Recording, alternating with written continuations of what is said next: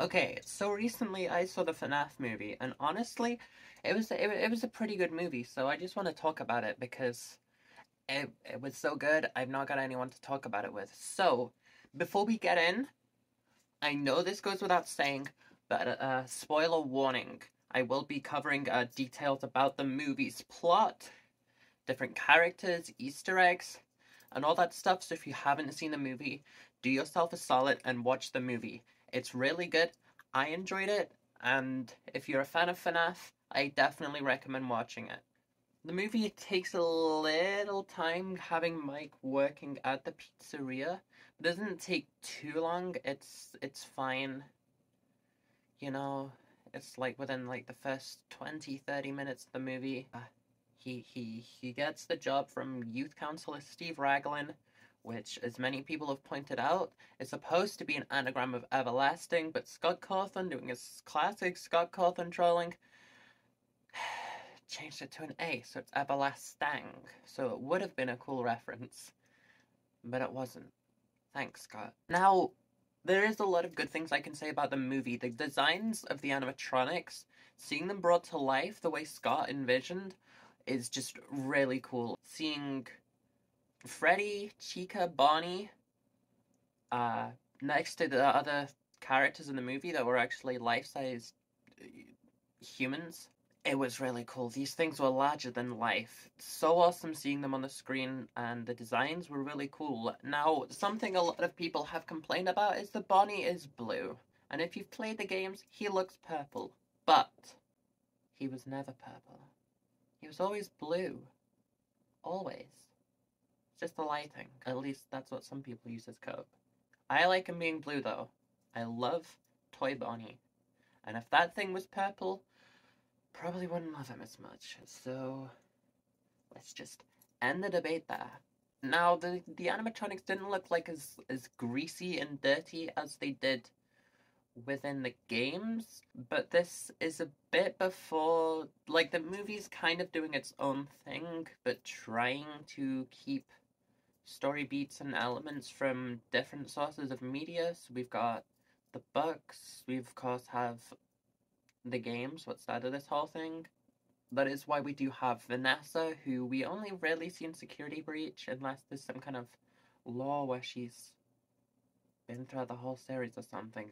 I'm not very caught up with the law, so who knows? Maybe that joke is actually got some truth to it. Yeah, we have Vanessa and Mike from two different ends of the FNAF spectrum interacting, which was a bit interesting. We also have Abby, which, again, I'm not very read up on the law, no idea who Abby is, but I did like her character, her portrayal, and honestly was a good child actor, and, you know, it's always great to see a child that can actually act within a movie, and who knows what her career might be in the future.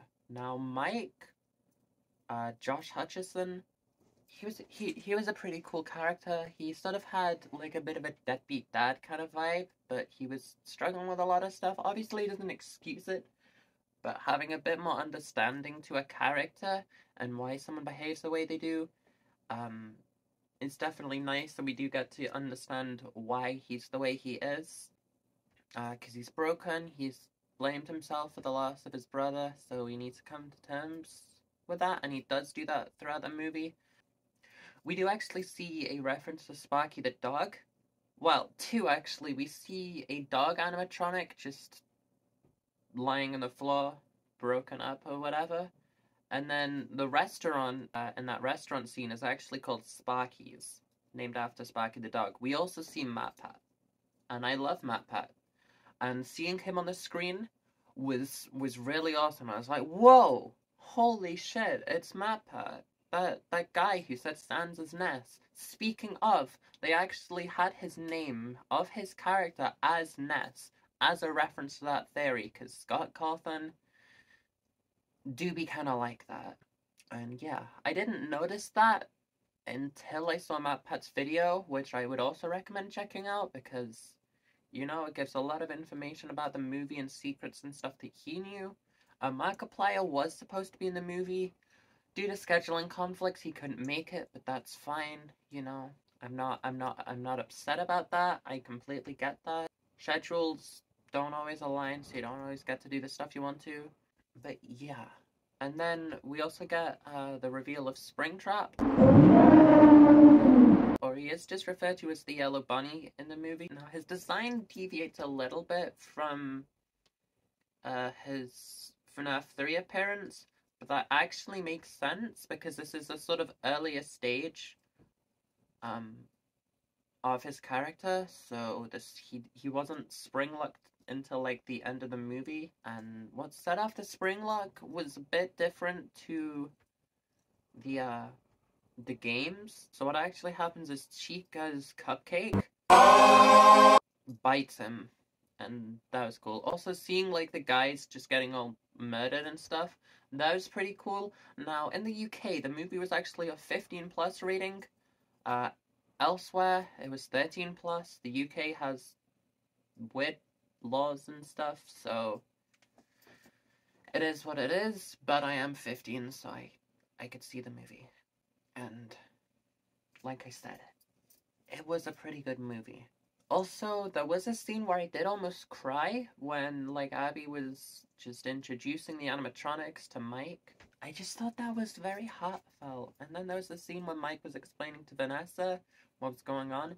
Vanessa was a bit weird in this movie, honestly. Like, she wasn't very direct explaining stuff to Mike, and then it just sort of, oh, yeah, so my dad owned the place and he killed people in the 80s. Sorry I didn't tell you sooner. No, I don't want to give a whole analysis or anything over the movie. I just want to talk about it. Yeah, seeing Balloon Boy in the movie, though, that was a bit strange. Balloon Boy doesn't appear in the games until the second one. My cat is, like, right down there. Jesus Christ. So that was a bit odd. I didn't like his design too much. I think he was a bit more toothy than he is in the games. And he wasn't like a full-size animatronic, he was just a little toy. That was interesting. Seeing Golden Freddy's design was also interesting, because it wasn't quite gold or anything. But, you know, I get it. And yeah, I have seen the memes. This is Phantom Tax. First I got your brother, now I riz you. Skibbity, my friend. Also, I do think that Springtrap's entrance was a bit rushed. It didn't come out quite well. I think they could have taken a bit more time to establish his character, because it kind of just comes out at the end and there's no sort of overarching thing. We just kind of find out. So that was interesting. Also, Corey X. Kenshin was in the movie in his little cutscene, and that was pretty cool. In conclusion, I definitely liked the movie. But that cupcake was on some shit.